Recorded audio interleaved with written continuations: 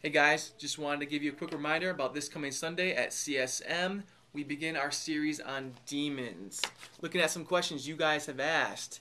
If God is all powerful, then why doesn't He just destroy Satan?